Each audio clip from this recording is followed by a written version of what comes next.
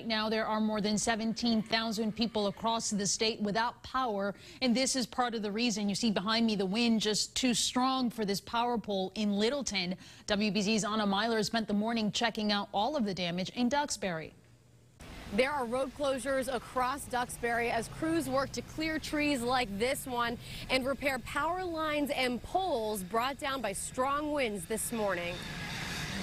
Duxbury firefighters have been busy all morning responding to dozens of storm-related emergencies like these downed wires that sparked a fire on Stagecoach Road. We've had several wires down that are arcing and sparking and on fire, so our crews have been standing by until we can get Eversource there to shut the power down.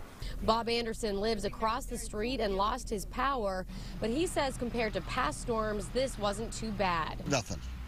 It's just the electricity is a real hassle when you lose it. But there's still plenty of damage around Duxbury. A tree toppled onto a chimney on Franklin Street, and Eversource crews are spread out across town, cutting up large fallen branches and putting up new utility poles. Luckily they called off school today, keep the kids off the streets till we could get this all taken care of. The good news, there's no snow to contend with. The weather is warm for February, making it easier for people to clean up.